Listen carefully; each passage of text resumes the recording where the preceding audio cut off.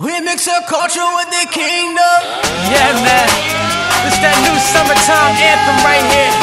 This how we do for the kingdom. Now we must swag down, boss down, get a minute, get the devil out.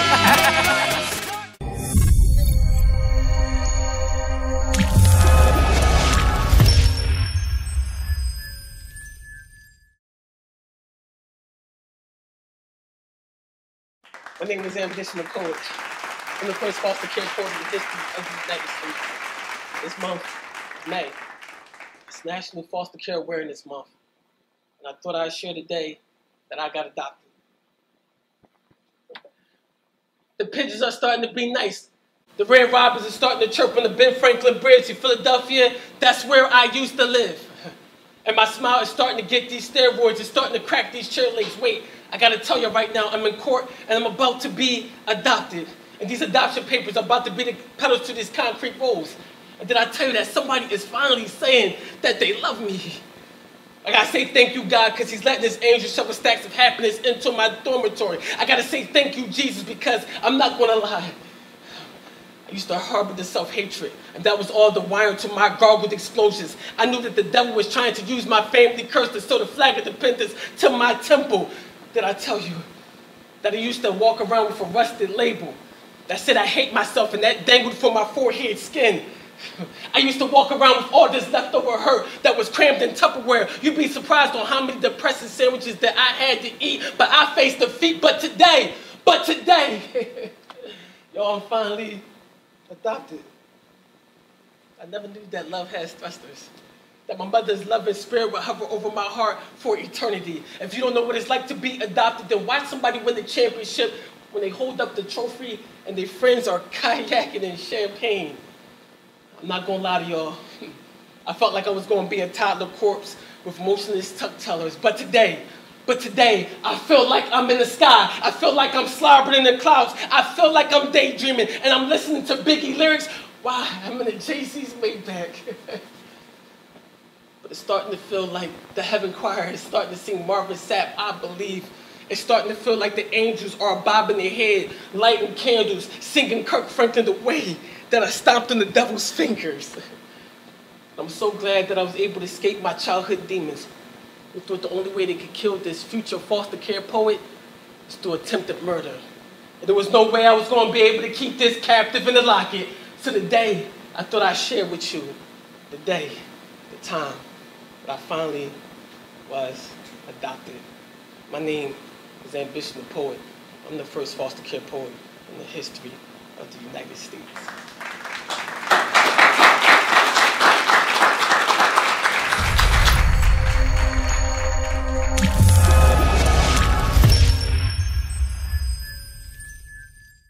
Welcome back to the culture. Come on, give yourself a hand.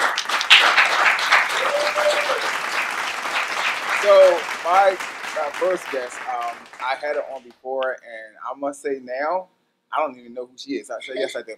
But I'm so glad she decided to come back because I know she has a busy schedule. I'm seeing her sing everywhere, and just blessing people with her voice and her acting and just different things like that. Please, please, please, give it up for Gabrielle Greene, you guys. Come on.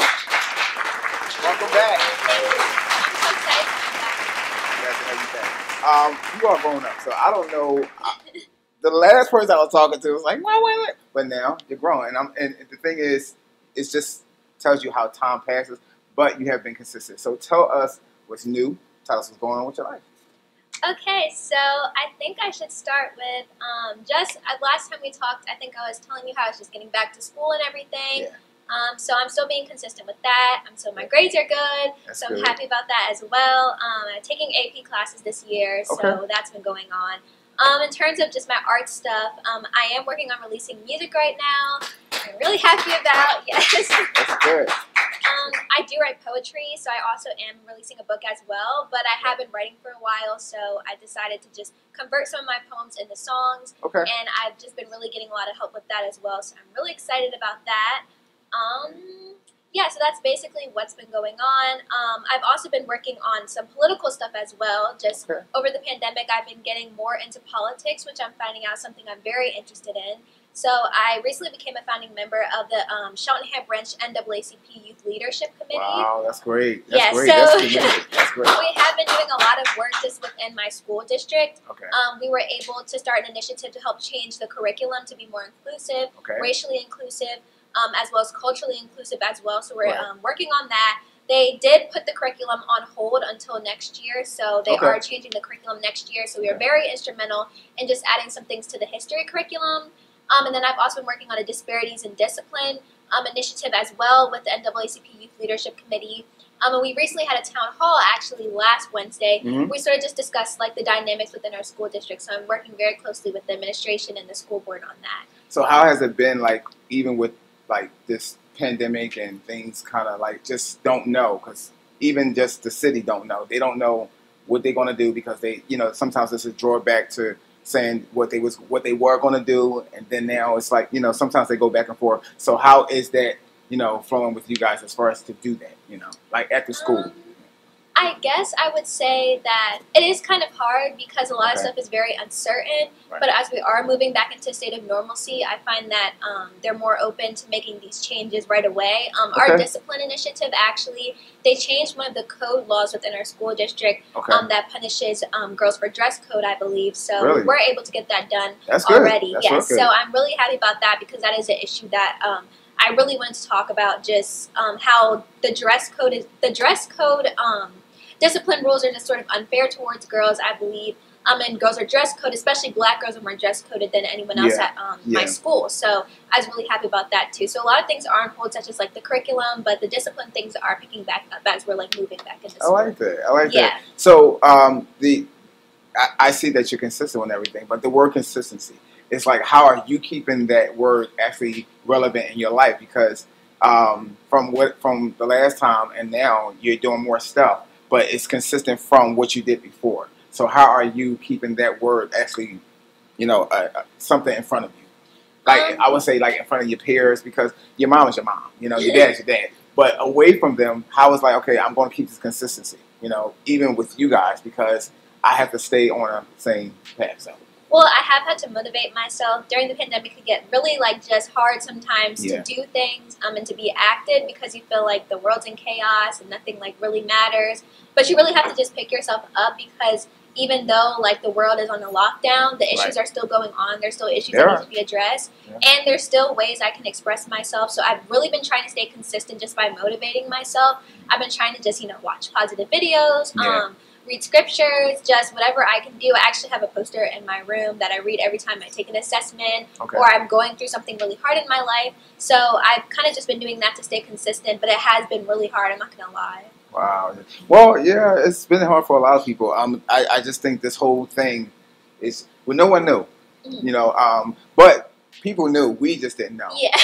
You know, because if you look on the spray bottles, it says coronavirus Yeah. on it. So somebody knew that it was coming, or somebody knew something was happening. But I think this kind of took a shock for like the church, everything. So like how because I know you're still at Mount Airy Church of God in Christ, right? So I saw you sing there a few times, even I think through the pandemic, I believe. So how is that? Like, how's the system there now? Because I know you can only have a certain amount of people. So how's that working for, you know, Bishop Morris? So we have been I'm doing sorry, a lot of Felton too. yes. So we have been doing a lot of drive-through services. That's what Okay. I've been attending, but otherwise we do watch online. Okay. And I've also just been like looking at And other. wait, and you know what? That's it. So looks are deceiving, because somebody told me that y'all be having church like 4 people. I said, Oh well, that might be the case now. I haven't. no. It was before. Oh. But they was like, you know, the Mount Airy guy, they going to church. I said, for real? I was like, whoa, because I mean, well, my church, I don't know why, but anyway, like that's what I heard. So I'm glad I heard it from your mouth, because Yeah. you know, you just listen. But Yeah, I think they like maybe letting a few people in to congregate. that's good. That's good. But I wasn't aware. We usually just do like drive-in services, or else we like watch online. So they might still be letting people in. I'm not quite sure. Okay. And I've also just been looking at like other pastors too throughout the week, just listening to their inspirational messages as well, and just broadening my perspective because I think that's like really important. So. No, because you don't. How old are you now? I'm 16. So 16. I don't. Ooh, you don't hear. You blow my mind every time you come, because you don't hear that. you know, and you don't hear that in young adults. You don't. You don't hear like, you know, I listen to varieties of, you know, pastors, or I'm listening to, you know, just certain things I'm reading. I don't hear teenagers saying it. I work with some teenagers, you know, in reference to music and stuff like that, and they don't say we want to read. They say they don't know how to read. So that's a blessing that you know how to read, and it may sound corny to some, but that's a good thing to know how to read. Yeah. You know, so with all of that happening, the acting, are you looking to get heavy back into that? Yes, so I'm actually involved with the thespian troupe at my school, so I'm getting inducted into that soon. I've just been doing productions there. In addition to that, I also forgot to mention this earlier, but I am in the process of writing my own musical with one of my friends who's also in the thespian troupe as well. And it's based off the Billy Joel song, Scene for an Italian Restaurant. Anyone that knows me knows I love Billy Joel. So I'm really excited to just put together a story about. I like Leanne Rand. Yes. Whatever her name is. Yeah. That's you know. Yeah, people would think I'm listening to something else. I'm like, no, I'm listening to Leanne Rand. Yeah, so have been working on that as well. That's an ongoing project, and we're actually hoping to do an independent study on it in school. So that's going to be an ongoing process as well. We're in the process of writing the music for that. So in addition to writing my own songs, I'm also writing songs for the production as well, and so is my friend as well. So all the things that you are doing, what's when you have this downtime? So what do you do? Like, you know, because okay, like it really depends on the day, because so I've been getting more into piano again. Okay. Just playing the piano. I'm not like classically trained, but I did take lessons for a short period of time. Okay. All right. So I just start playing notes and weird chords, and I just see where it goes. And depending on whether the song's better for the musical or like a song that I'm just writing for myself, just depends how I'm feeling. And if I'm not doing that, I'm usually writing poetry, or recently I've just been like getting into like talking about different issues, like political issues as well, to educate myself on what's going on like around the world too. So I'm doing one of those three things. Wow, I like that. So why are you doing all this? Like, who are you doing it for? Are you doing it for yourself, or are you doing it for your mom? Who are you doing it for? Because when you think about the stuff that you do, you know, and I always ask people that, usually when I ask people that, they kind of pause because they're working so much to the point where, and I do it myself too, you know, I work so much, and somebody asked me one day, they're like, why are you doing all this? Oh, to serve. Yeah, that's nice, but why are you doing it? You know, so, and, you know, so who are you doing it for and why? I'm doing it for other people. I mean, I guess like everything you do sort of like starts within yourself, because I had to get myself motivated and just to sort of just walk into my purpose, because you know, everyone tells you like from a young age that like God's gonna do something in your life, but you sort of have to walk into that. Like, it's not something where you can just sit there and wait. Like, you have to be active and do it yourself. Now, let me say something to that. It's funny you said that, because people do say stuff like that. They say God gonna use you.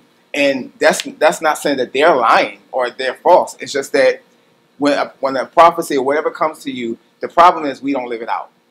We somebody may say, well, the Lord told me yesterday He was going to make me a millionaire. I've saw some people call me like, you a man for real? You can't even say $1. And I didn't say that, but I was thinking it. Yeah. But the thing is, it's just that when the person has to actually act on it, you got to live it. Yeah. So I'm glad you said that. And that's a lot of credit to my mom too, because she sort of had to sort of get me motivated, and my dad too, to sort of get me motivated to just not just sit there and just wait for things to happen, but to really just be proactive. So I've been doing that, but it's also for others too, because like I said, like the world is changing around us, and I do believe that like young people especially have to get active into politics, because whether you think politics affects you or not, it does regardless, especially for minorities as well, and especially for Black women. So it's important that we get involved in these issues that affect us, because laws are changing, things are happening around us, and we'll get involved. If you get involved or not, it's still going to happen. So it's better if you're educated on what's going on. So it is for other people as well. And same with my music. It's always been to just inspire people and reach out to people as well. So whichever way I can do that is something that I always want to do, like no matter what I'm doing. So. Wow, I like that. So, last but not least, I wanted to, because that's your camera. What I want you to do, I want you to tell someone that's going to look at you, you know, and they want to do something of magnitude of what you're doing. Inspire them, because right now a lot of people, that I was talking to Brother Tommy in the car, and we were talking about consistency, the word. And we were talking about how artists are not consistent. And sometimes what happens with that is because if you don't have the foundation that you have, so here's the thing, you're going far. And the reason why you're going far is because of the foundation you have. Many people don't have the foundation. So what happens is when you try to bring your foundation to that person, they're not used to that foundation. So they may say, yeah, I hear you, but they'll still get lax. So we were talking about, the word consistency in artists. So what I would like for you to do is encourage somebody that, that's like, hey, I don't want to do this no more because nobody's supporting me, or this is bleak. So just encourage someone. So I think that you Justin, can't it's right there. Oh, okay. I'm sorry. See, I don't know. That's their jobs. Forgive me. Let's cut that, please. You know what? You should sit here. I told you. Go ahead. I'm sorry. Sorry about that. Oh, no, I give you $1. That's all I got. It's fine. Go ahead. Okay. Should I start now? Okay. Well, I would just like to say, first that I'm in no way saying that, you're not going to struggle with it, because I still struggle with it. Artists are releasing new music today, and I sort of say to myself, I wish I could write a song that good, or I wish I could do something that good. But regardless, you just have to keep pushing and keep doing the work that you're doing. And I know it's hard, it's not easy, but you just have to find those things that motivate you.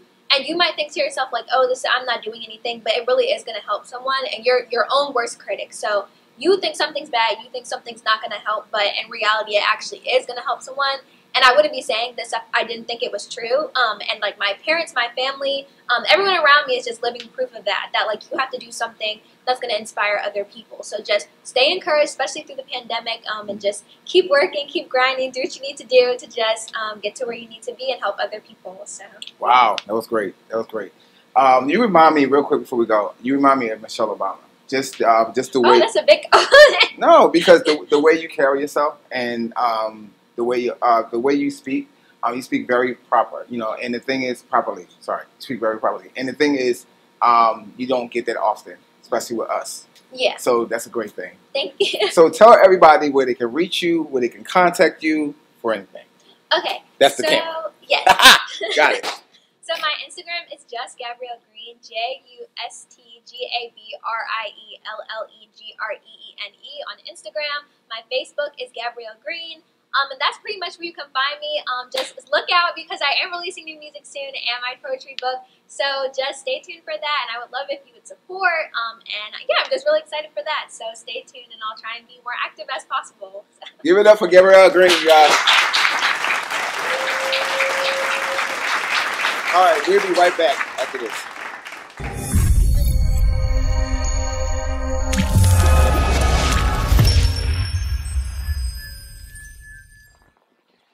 Hey everyone, I am T.W. Suggs, the storyteller, and I want to share a thought with you, and it's called "Not Until the Juice Runs Clear." And I know why when I said it, you're like, what in the world is he talking about, not until the juice runs clear? I'll tell you. So anybody who knows me, they know I love to cook. I'm always looking up recipes. I'm always looking up new ways to, make different dishes. But one of the things that I cook with the most is chicken. And I don't normally fry it, I normally bake it. And it always says that the chicken is not done until the juice runs clear.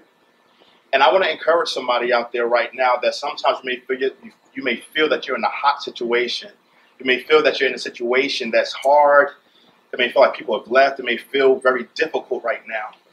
But sometimes God is just waiting until that time, until your juice runs clear.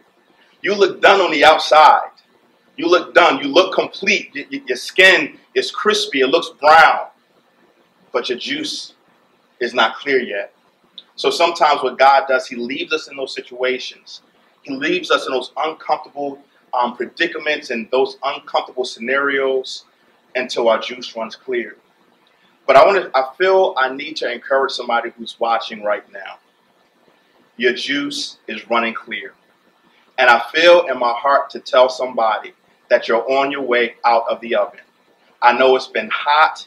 I know it's been difficult. I know it's been lonely, and I know it's been hard. But you're on your way out because your juice is running clear. And all I feel to tell you is well done. Your juice is running clear.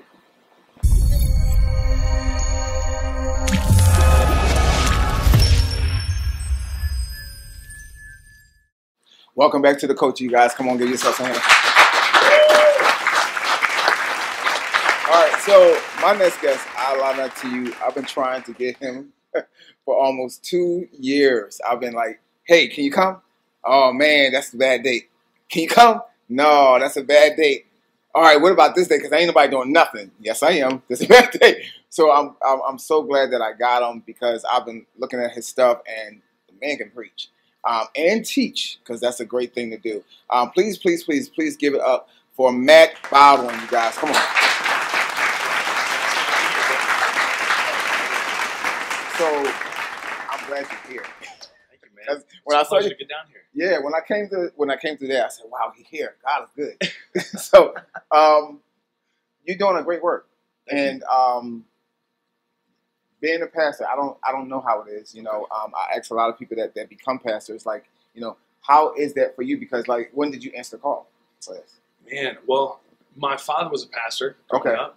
He's retired now. He's 72. He was a minister for almost just a little over 45 years. He was saved out of the drug culture in the 70s. He was a hippie, man. A guy. I mean, he was facing, I think, like 9 years in prison. God miraculously intervened there. Wow. He got arrested. It was like, I think it was 1971. There was like 69 people arrested, and he was one of them. And yeah, but I'm a product of grace and a product of, I believe, my father's faithfulness to the ministry. And but I could trace my call back to the date, man. July 17th, 1994. I was 2 days away from being 7 years old, man. A traveling evangelist named R.W. Shambach came to my church. Are you familiar with the name? Yes. I mean, the church services and yeah. Listen, dude. Yeah.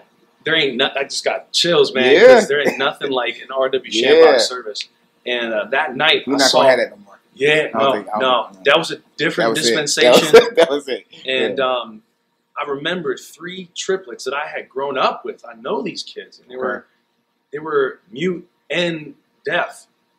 And that night they spoke and they heard. And the mom was like, she was laid out. She was done. Yeah. But I remember like holding myself up on a tent pole and like standing up on the concrete column and just praying for the kids, like, because I knew them. Yeah. And dude, God did it. Like, they miraculously unlocked their ears and their mouths. Like I said, mom was laid out. She just couldn't even believe it. I mean, our church couldn't believe it. But it was real. Like, you can't fake that. No, you can't fake it at all. Yeah. And R.W. Shambach said, there's a young man in the crowd who's, you know, God's got his hand on your life. He's calling you into full-time ministry. And I thought he was talking about my older brother, David, because he was 10 years old at the time. And everybody was always saying, like, oh, David, he's the eldest son. I'm the youngest out of 3. But he's going to be the preacher. Wow. And I'm like, Dave, he's talking about you. And he's like, no, the young man right there on the tent pole. And that was me. And I got the call into full-time ministry there, and it's been history ever since, man. So, I mean, wow. Yeah, yep. Wow, that's awesome. Now it's for W. Shambach. Yeah. That's all right. You got. I'm trying not to go back there. You know, I went to some of his tent services. I was like, man, whatever. And my mom was like, I'm gonna smack you. Yeah. Be quiet. But you know, because I was saying stuff like that. I was like, she falling out. She phony. Right. And I fell out because she smacked me. But she did. She was like, I said, you know. But the thing is, though, that's real foundation to do that. So from that, more so, how was it to actually? Because I know when you were younger, you know, you saying, okay, God, you calling me, you know, and then you have your peers around you, like like how was that for you? Well, it's like, I believe very firmly that if you don't struggle with, wrestle with, grapple with your calling, then it doesn't belong to you. You know what I'm saying? It's kind of like that. Woo! It's like that Jacob and the angel experience. Like, there's that moment where you're like, you know what? Like, I'm fighting this. I'm wrestling with it. But then finally you hear the voice of God like, no, like, I'm going to change your future. And when you submit to that process, man, it's amazing because I'm doing things. God is taking me all over the world to preach the gospel, and these are places I would never have dreamed of going, or people I've never been dreamed of standing before, and it's all God's work. I mean, He lines it up. You just become submissive to it. So when you okay, because I mentioned to you while you were talking about W. Shema, that we're not going to have it no more. Why do you think that, or why do you know that we may not experience that? Now, I believe that God can do all things. Absolutely, I do believe that. I do believe we can see signs, power, signs, healing, miracles. I do believe that, and I still believe in that today. Yeah. But why do you think now we're having a struggle with actually seeing that? I would say just the first and foremost is submission, man. These early evangelists sold everything. Yes, they did. In fact, like the early evangelistic movement, I want to say like the Healing Hands movement, and even like the charismatic Catholic movement, where my father tells me of, Catholics being saved on the Atlantic City boardwalk, in like thousands of Catholics coming, rebirthing in their faith. But I just think it's just nobody is willing to sell out and submit. It hurts, man. Wow. And you gotta be ridiculed. You gotta be ready to not be the famous one per se. And you gotta be willing to do some stuff that is going to sound crazy, look crazy. And I don't even know if I'm there, dog. Like, I'm just saying, like, for real, like, I do want what God wants for me, but at the same time, I'm like, but not that one thing that is gonna be uncomfortable for me. Everything but that, God. But I think that, and also too, I really believe that the world isn't hungry for the things of God because they have all they need. Why do you need faith when medical science can produce most of the miracles that we are asking for? So we rely on worldly means when God was like, I'm your provider.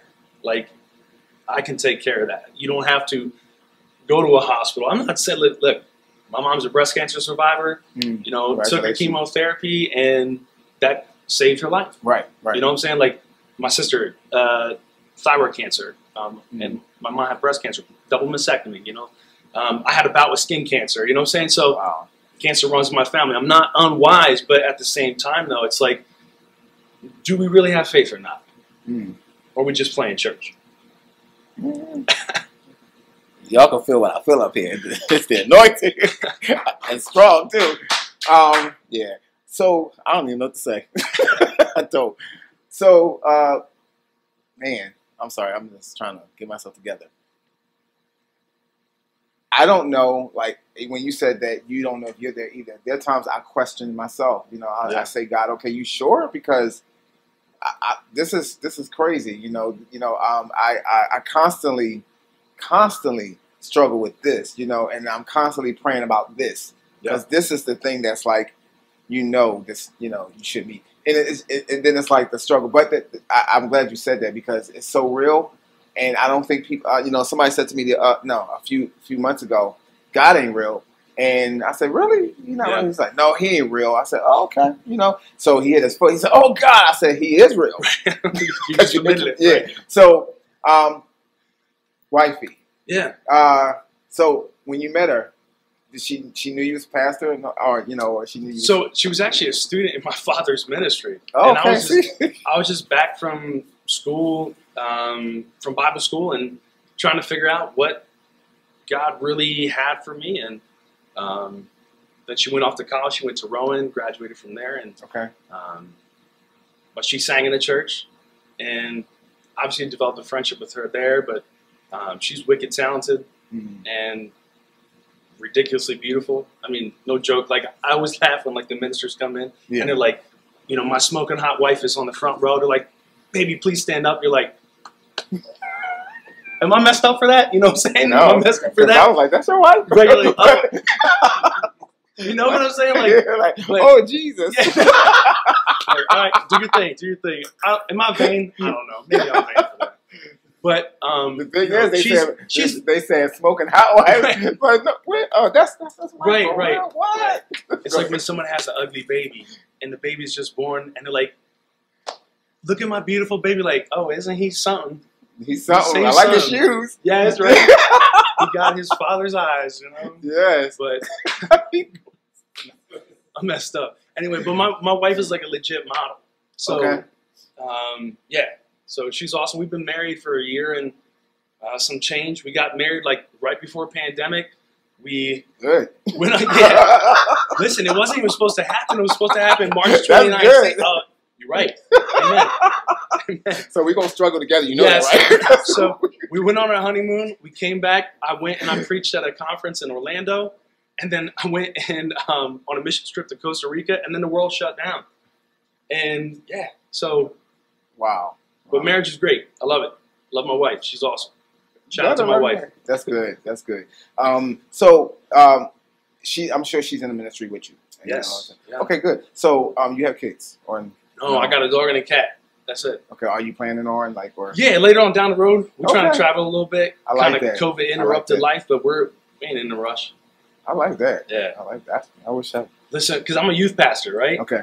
Okay. You know, and I work at a school, so I got a lot of kids. You know, I got like 500 kids I take care of on a weekly basis, so they're enough for me right now. I hear that. Yep. Yep. So, do you have anything new coming up, or what's going on with you? Yeah. So last year, shortly again before pandemic hit, I was asked to chair something for my county. I live in Burlington County. Okay. And state parole board sought me out, and they wanted me to chair their reentry task force. Wow. And that's basically just helping formerly incarcerated people get back up on their feet, help them get back adjusted in society, get them connected with a good church that knows how to minister to people who've been incarcerated, because that comes with a whole boatload of issues. Yeah. Helping them find stable income, dealing with them mentally, emotionally.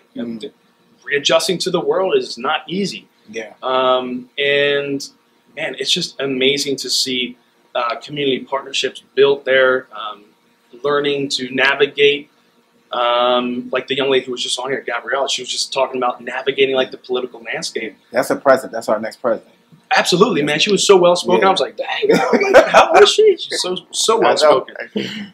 But being able to get audience with mayors and town council people, and county office of emergency management and state parole board, and lawmakers who are changing and working with these community agencies to change laws to help people stay out of jail, right? Okay. Get Get out of jail quicker, and to readjust to society. I need to talk to my uncle. I got you, man. Listen, right, and I and it's crazy because I never had that burden. Okay. I never had that burden. That's a God burden. Wow. It was just an opportunity that God said, "Hey, will you be faithful in this?" And I'm like, "Okay." They had that at my church once. It was the prison ministry. Sure. And and the pastor was like, "Hey, Bashir, you should." I said, "No, I shouldn't." He said, "No, you go in there, you minister to the inmates." I said, "No, not me." But I just thought that when people went in there, those that went in there, some of them they wasn't in prison, but they still were able, because that was their ministry. And it's always good when you know your ministry, or know that what you're supposed to be in, because the church is good for putting people that's not in, that doesn't have the gift in a position. Come on, man. But they do it all the time. You can say you can't, but listen. Sometimes in the church world, we honor faithfulness over fruitfulness. I'm just saying, it's a bad habit in the church. We got to stop. I believe that. Sister so and so, she's been serving that ministry for 40 years. Well, there's a reason why nobody's in the ministry yet, right? You know what I'm saying? This is true. And look, I'm a pastor's kid. I love the church. I love kingdom work. But I get upset when, again, we honor those positions and those titles because of someone who got them by default, rather than showing a actual calling of God. I love when Paul calls Timothy into the ministry. He's like, remember that gift, stir up that gift, and operate in that gift that I, confirmed when I laid my hands on you. I feel like there's a bad habit of people gaining positions in the church and operating ministries and directing ministries who have never shown fruitfulness in the first place to be in that position, it does a huge detriment not only to the kingdom of God, but to the people that we're supposed to be evangelizing in the first place. Wow, wow, wow. Man. So, listen, I need you to tell everybody where they can reach you, because we can stay up here all day and we got other guests. So Absolutely. Tell everybody where they can reach you. Man, I got to have you back. Tell everybody where they can reach you, and I think that's your camera. Awesome. Yeah. So you can find me on Facebook at Matt Boudwin, MattBoudwin. Same thing on Twitter and Instagram as well. Let's be friends, y'all. Let's connect. Let's do kingdom work together. Matt Boudwin, you guys. Come on, give it up.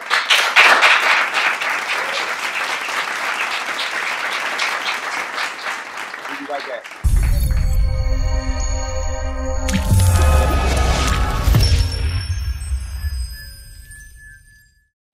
Welcome back to the coach, you guys. Come on, give yourselves a hand one more time. So my next guest, I had it on before, and it seemed like everybody I had on before, they doing much better than what they did before. Not saying they wasn't doing horrible, it's just that they doing better. So listen, I need y'all to give it up for Pastor now, Tyler G. Martin. You guys.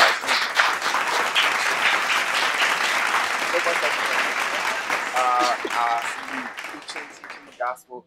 I was like, what? And I knew it was there, but like, when? So I actually have been ordained since 2005, and so it's not new. I've been doing the youth pastor thing. Okay. I was talking to a friend not too long ago, and we were joking. Just Aretha Franklin has a story when they asked her father, what did you do when Aretha left the church? It's like she never left, and it's the same. I never left. I've been in ministry for a long time, youth pastor for about 10 years, campus pastor at a church called Dare to Imagine in the city of Philadelphia for a minute.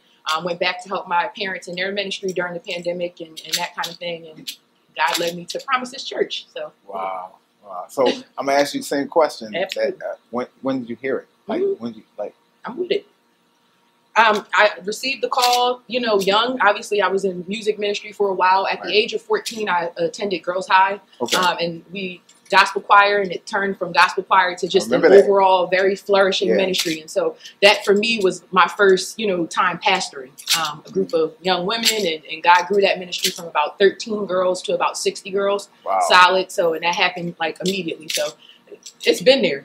It's been there, and I don't forget it. It is. I just do whatever God tells me. I watched a few in your summers. I said, I appreciate it. This girl can teach. I appreciate it. And you know what? The apple don't fall too far from the tree, because I heard about your mom.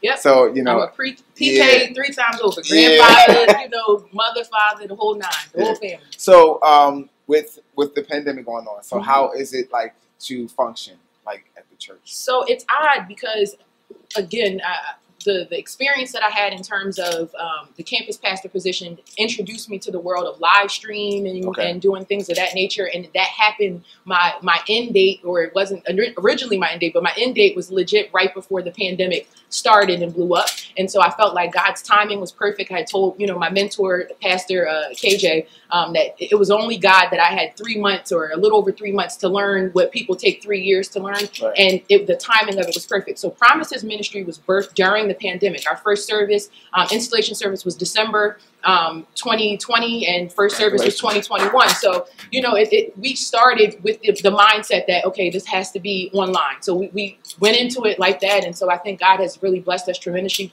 We have members, all over Atlanta, Georgia. We have people watching in Istanbul, Turkey, and Costa Rica, and different places. And so God has done some amazing things thus far this year. So that's good. That's good. It seemed like, God is, well, it don't seem like, but it's God is blessing His people within it. Absolutely. And that's a great thing, because it's like, now you got to trust me.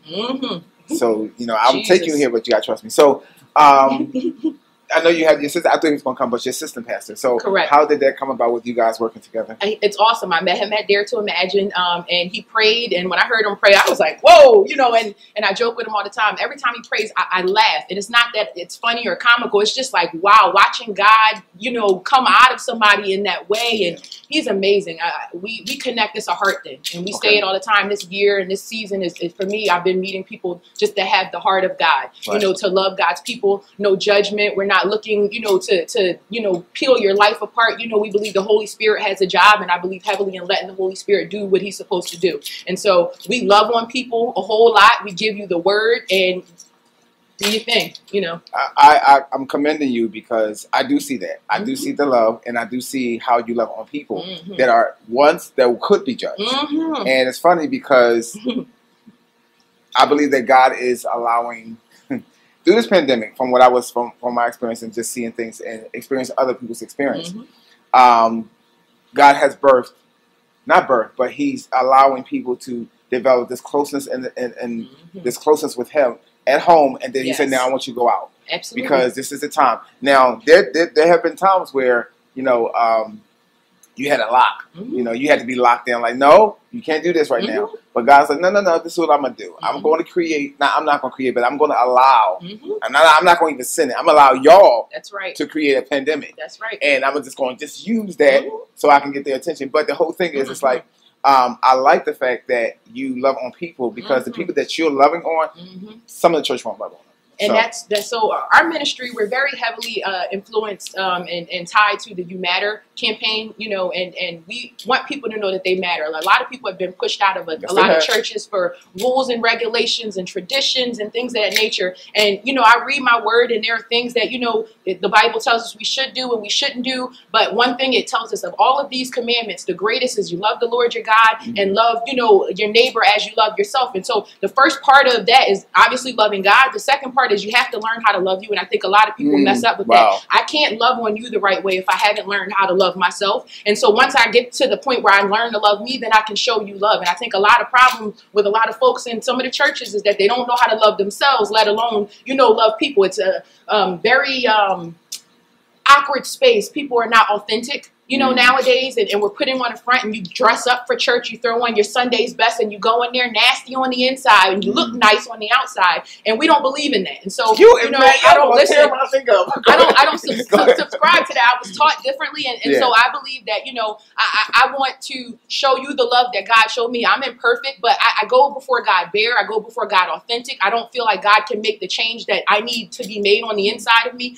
if I go to Him any other way. And so I don't want people to feel like they have to hide who they are in order to get God. You don't need that. I don't think that God wants that. I say this all the time. Well, I don't say it all the time, but I say it when it's appropriate. That, like, I know when I was coming up in the church, I grew up at Deliverance Evangelistic Church. So I ain't gonna lie, I was scared into salvation. I ain't gonna lie. However, and what I mean by scared, I was watching The Burning Hell, and I was like, oh, that's. I don't want to go. And, not Pastor Smith, but it was a particular pastor that was like, you're going to hell. I was like, I'm not going. So immediately, I was like, Jesus, I don't know what hell is about. I saw people burning. They was like, God save me. So I said, I don't want that. So, but I didn't know what salvation was. I didn't know what it was. I didn't even know who Christ was. I just heard Jesus. And that's the problem. We're taught about hell and going to hell before we're taught about God's love and salvation.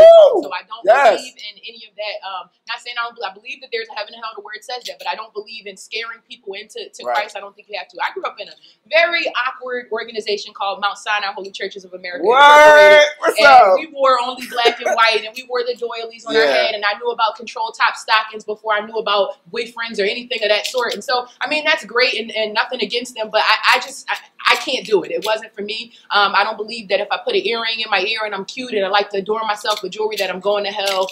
I got a few tats. It is what it is. I still love God. He loves me. And so, that's kind of where we are. Like my knees out, glory to God, all that. So it is what it is. So I know that so I know there's the pandemic's lifting. So what do you guys want to what's the plan because I know it's lifting. Last Sunday, God has really been blessing. Last Sunday was the first Sunday that we were able to advertise and put our address on there. And God showed up and He showed out. And so, hopefully we can stay in that space, another month, but God is moving. So I don't really know right now. We're looking for some commercial space, warehouse space. So if anybody knows anything, let us know. But God is blessing it. And honestly, this is not, I don't know the plans, I don't know all of what God is doing, and I'm just comfortable in leaning into Him and what He has planned. I know that He's going to do exceedingly abundantly above what I could ever ask or think. I know that, He has plans of hope in the future for me. I know even in times like the pandemic, I feel kind of like, the children of Israel when they were, sent off to Babylon, and it might have been 70 years, my situation, not 70 years, but I know that the struggle was rough, and I know that in the midst of that, God is still birthing hope in the future, and I hold fast to His promises, of course, and that's you know, the whole point of Promises Church. But God has made almost 8,000 promises to us in his word. There are promises from, you know, God to us, and there are promises from man to man and man to God. But God himself made us about 8,000 promises. And so we're just dissecting and going through all of them and just studying God and how good he is. So. See, I didn't even know how many promises he made until you said it. Well, you know, I figured if I had to name the church promises, I had to do a little bit of research. Yeah, you know, I just go to what's one, just stand on my word. That was it. And just be still. Okay, that's not really a promise. That's a command. You tell me be still. But it's a lot of them in there, man, and I'm holding fast to those. Yeah. Wow, that's man. That's great. God is in here. So I wanted to ask you, what is your take on same thing I'm gonna ask Matt? What your take on why we can't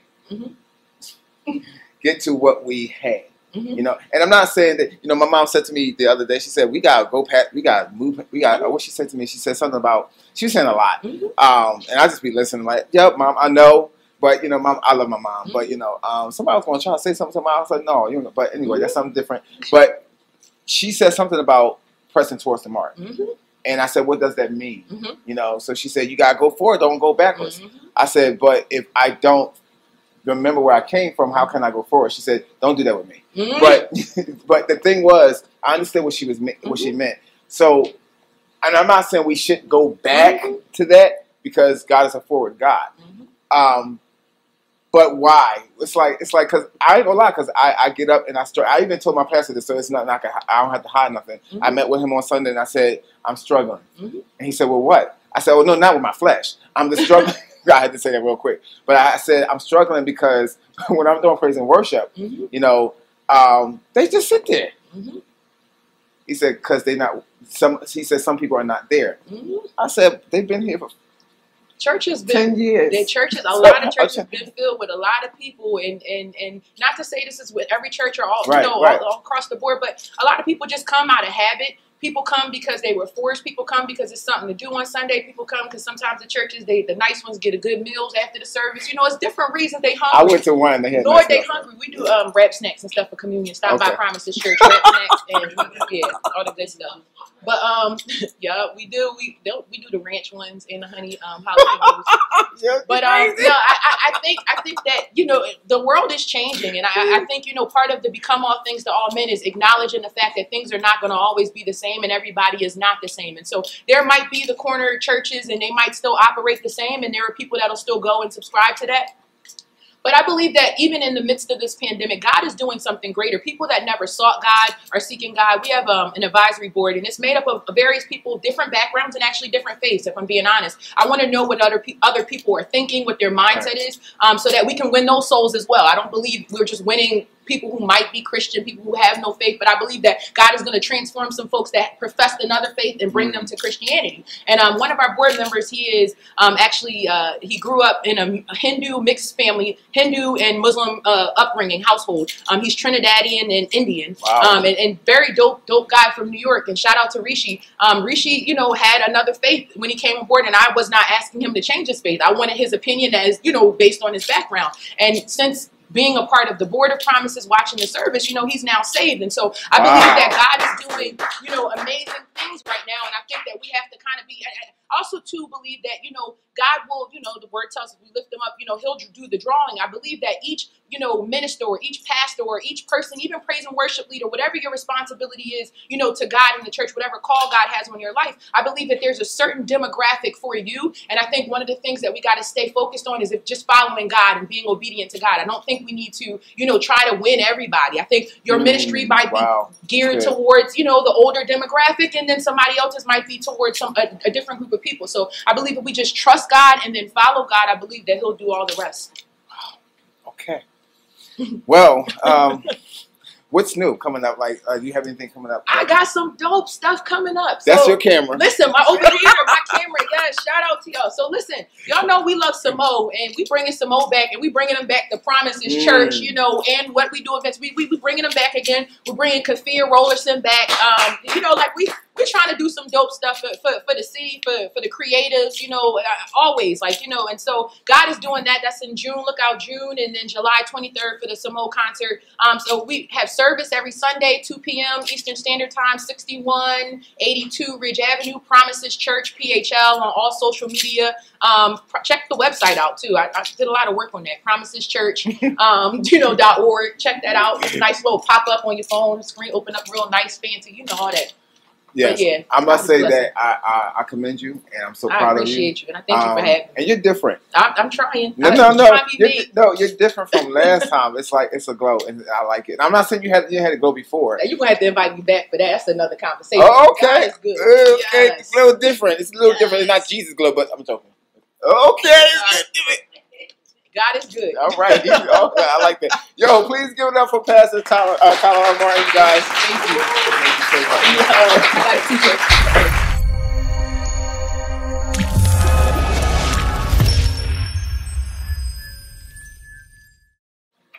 Hi, I'm Winter Williams, minister, author, relationship expert, and I'm here on The Culture with Bashir Hogue, excited to share about what God has done since I've been here last. I've gotten married to the love of my life and had a supernatural marriage encounter, so things have definitely been hopping, and I'm so grateful just to be here and share what God is doing, the ministry He's birthing, the community outreach endeavors that I have collaborated with my husband on. Again, I'm just excited to be here, excited to share and connect with you all today.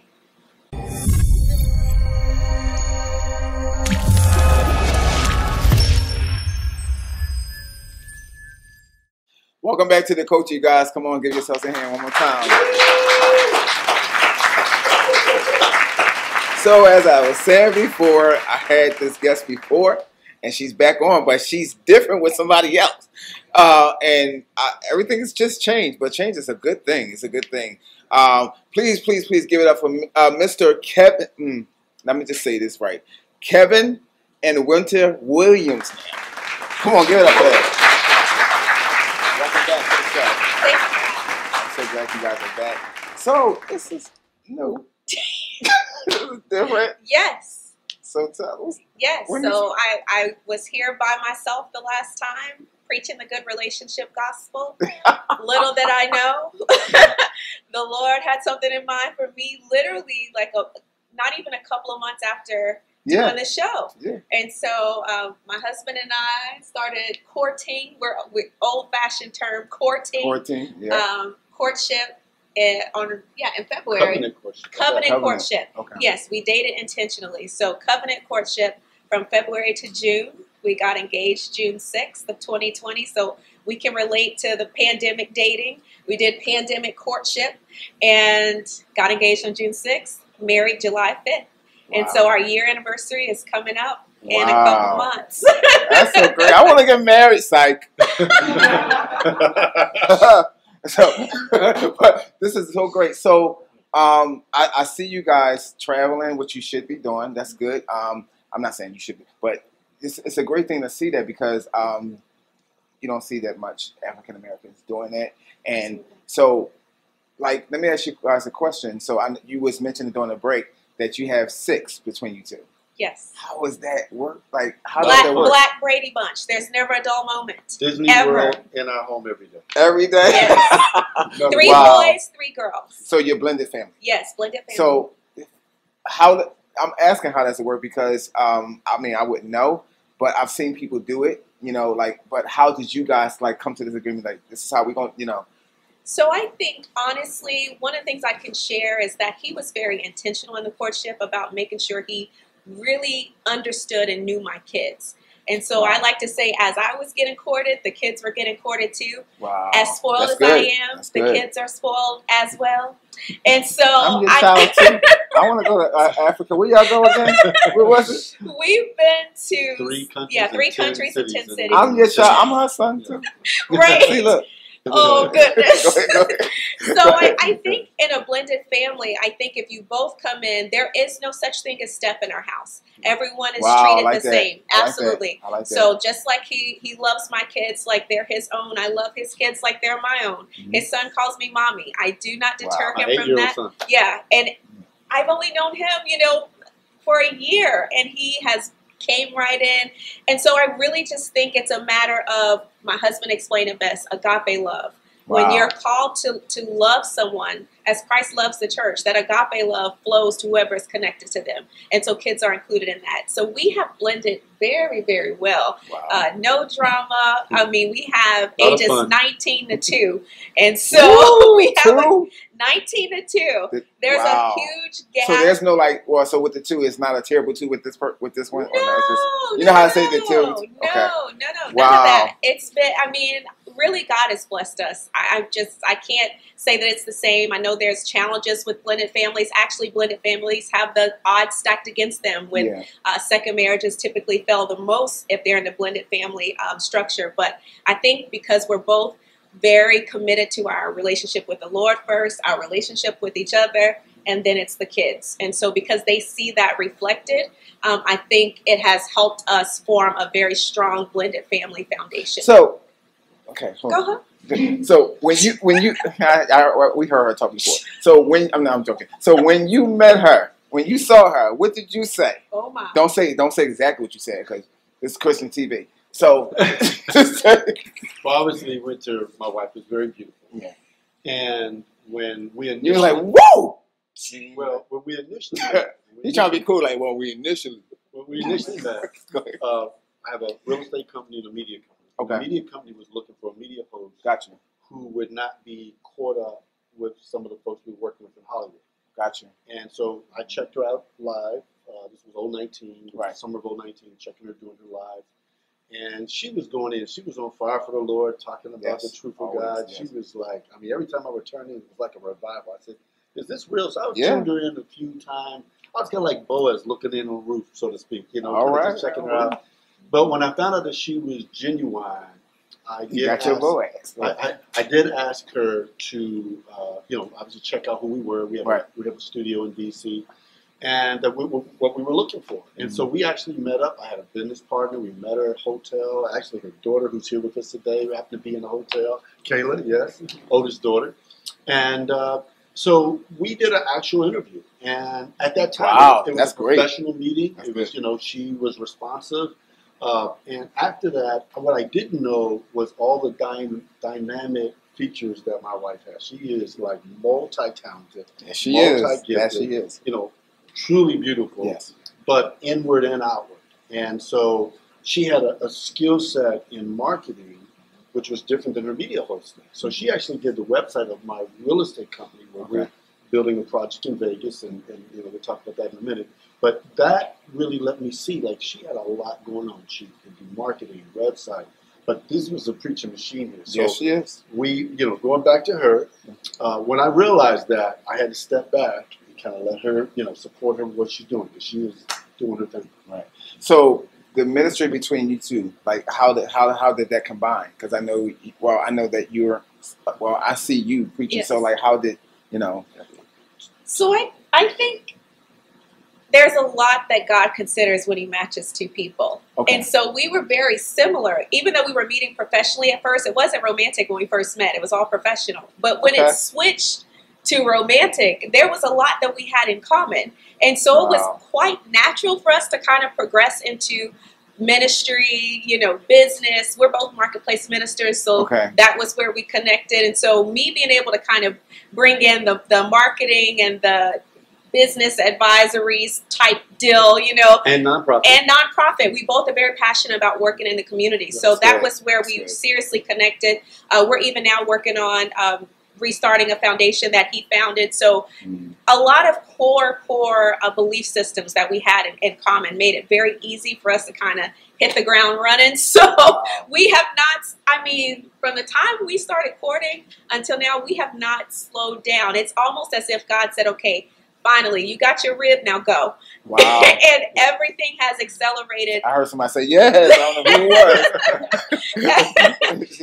Praise the Lord. So everything has accelerated since then. And so we've been trying to keep up with the Lord more so than the Lord trying. You know, we feel like the Lord is taking forever. But once we finally said, I do, it's like, okay, now go. He shifted everything. Everything got shifted and accelerated. And God is truly been blessing us. I'll let him share because I'm proud of what my husband does. It's not a lot of African American men that can speak to what he's doing. Yeah. And so I believe he's a trailblazer. And so I'm excited for him to share about his project. I'll be quiet now because I talk a lot.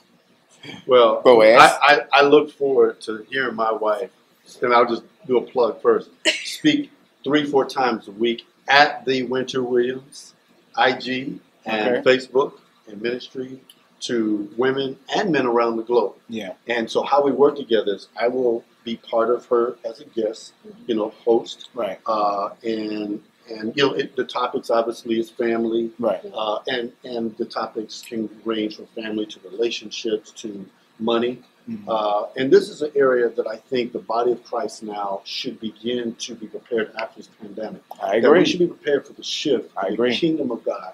This is the hour of which God is allowing his believers, his disciples, to be raised up. Nobody's permission, doesn't make no difference how old, how young, what your background is, to do the work in the will of God, to advance his kingdom, to be like the early church. Mm. And so this is something that she and I connected on. And God blessed us with 25 acres in the Strip of Las Vegas, south of Mandalay Bay. Now, you're going to hear about it coming up, New Hollywood Experience, but it's a covert operation to advance God's kingdom. It has a lot of similarities from a place that you will see. The church may call it like the largest family life center in the country because it will be. It's 1 million square feet, 10 buildings. Okay. But it has like hotels, the one you have from across from Disney, the Radisson Blue Hotel, non-gambling hotel. So when families want to come in, no gambling. The only thing that Vegas has right now is Circus. But even if you go there, you have to go through the gambling, the smoking, just to get in the back where the old Circus hasn't been updated. So we're working with the governor's office. We're about 18 months in. So we break ground this November. We actually Congratulations. We start moving dirt in July. And it's going to be a major impact for the kingdom. A lot of national ministries and those who are going to be plugged in, local community ministers, my wife and I.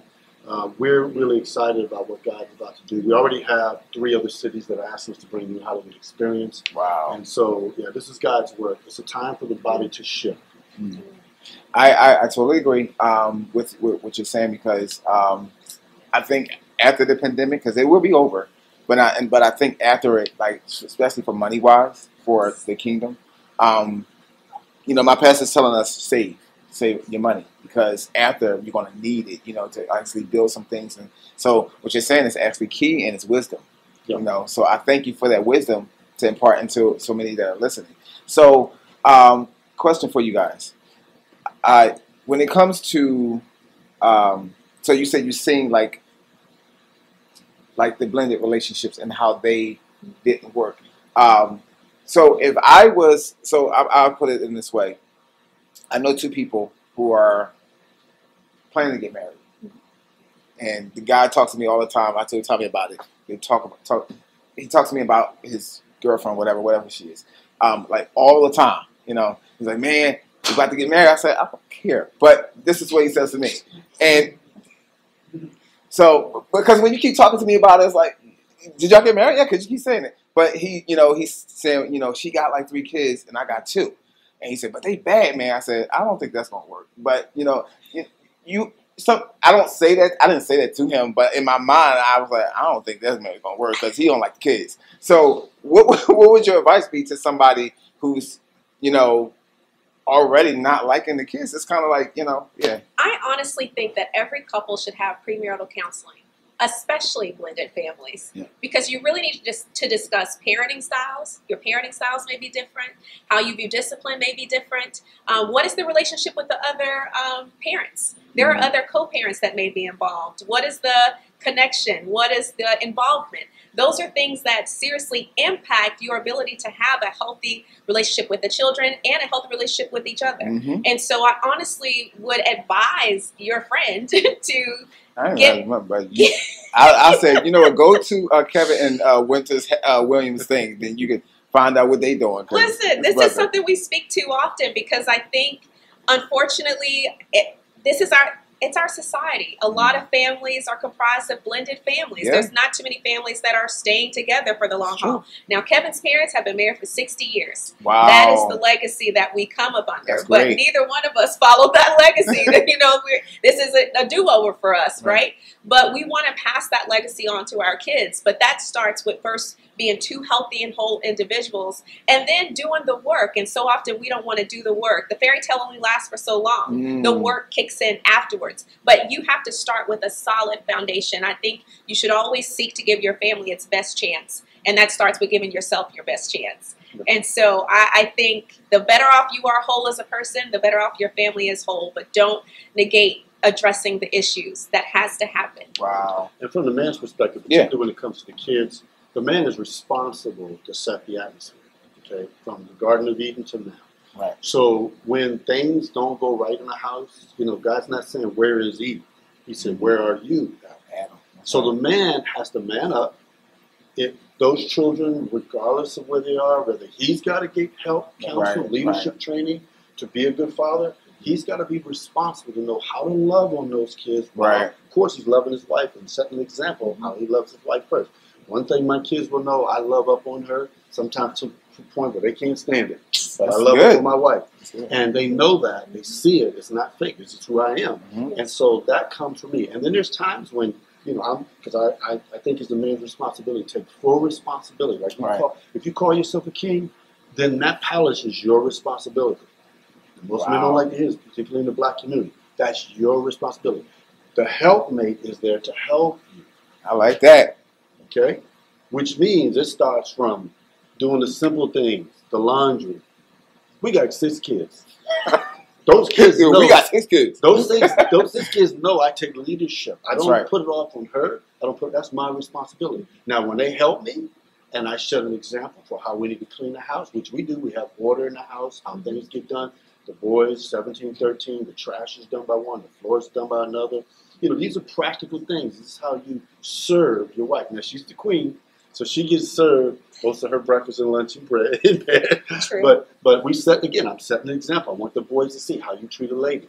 So the love in the family has to set. I would choose my father. Go ahead. The love has to be set in the home, because what we're about to do in Vegas and other cities, we're creating a family, you know, life center, a family fun-filled center. It can be wave pools, surf pools, you know, laser tag, you know, bumper cars, all these things people have fun. But in the upper room is where we're going to have prayer and worship and family therapy and all kinds of things that do with the whole person, mind, body, and soul. And so we have to set that example first amongst our own family, with our kids, and with others in the community. And so the man is responsible. It comes back to him. And I just say that in this particular case, any man needs to man up, be the example of loving his wife, and set an example of reaching his kids. All right, so when he come to me this time, I'm like, man up. That's it. No, you got to, you know, he's going to need help, like all of us. Look, I'm joking. Look, all of us, you know, start in a certain place. Absolutely. I was telling the brother who was on here last. That's Matt. Yeah, that I was working in Camden, New Jersey here for 4 years, and a lot of our brothers who unfortunately did not get the access options and opportunities that others have, they need more help. They need more wraparound services, wraparound support. Yeah. And so whether they're locked up or whether they're out on the street or whether they're just trying to make it happen and take care of their families and struggling, they need that support. So, yeah, you don't start here. This is years of work and God's working. But again, yeah, man have to find a way to man up. Yes. Wow. Thank you guys so much. So I need you to please. That's your camera. So both of you could do it, or one of you could do it. But just tell everybody where they can reach you, get in touch with you. Y'all always traveling, so I don't know how they're gonna reach you. But go ahead. Well, you can reach us by website thewinterwilliams.com, Facebook and IG The Winter Williams, YouTube Winter Williams Official, and you can connect with us on all of those there. Thank you guys so much. You have graced this place, and I'm so glad that you came. Thank you for having us. Thank you, sir. Thank you for allowing us to be here. Absolutely. Kevin and Winter Williams, you guys, come on, give it up. And we'll be right back.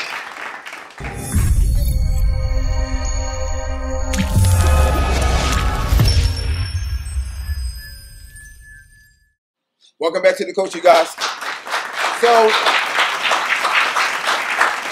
this is my final thought, and usually we do one at the end of the show. My final thought is the word layers. When I thought about layers, I said, why am I talking about layers? Here's why.